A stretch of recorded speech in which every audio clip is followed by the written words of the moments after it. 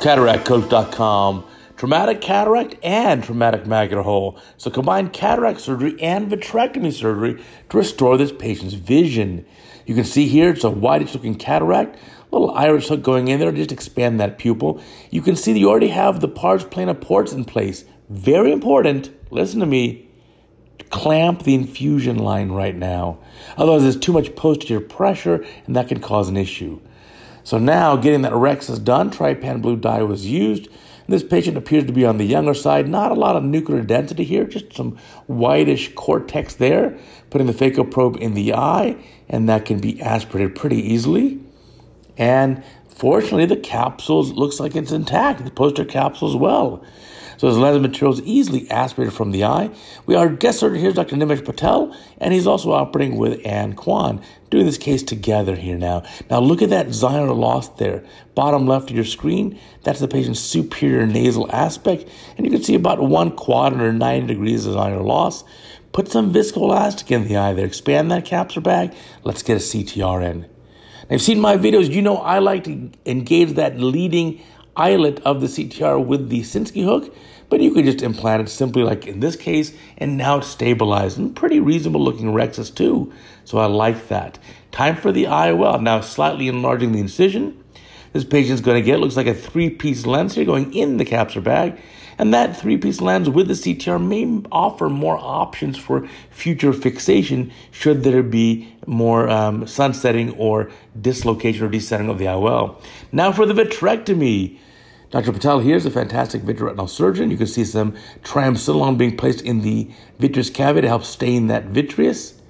And now peeling that off, getting a complete removal of that vitreous. And look carefully there in the center of your screen. Yup, there's that macular hole, a full thickness macular hole. Now in a case like this, you could have done it 2-staged.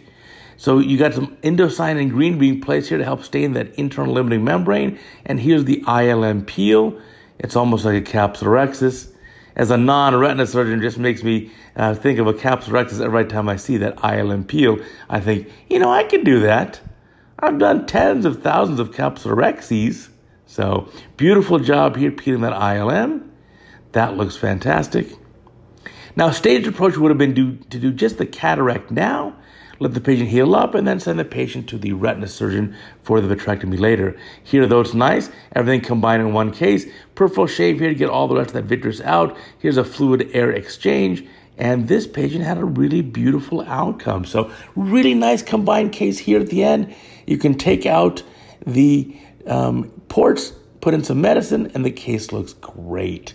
Now, there's a very important online portal called Vitreoretinal Surgery Online, vrsurgeryonline.com.